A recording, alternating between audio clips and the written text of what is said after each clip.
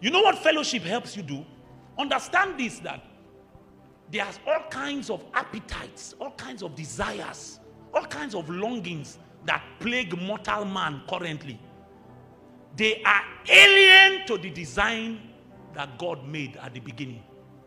The original design of God, the original man did not have those appetites. He didn't have those longings. What fellowship does for you is to put what is important in front of your eyes to cure you of your corruption.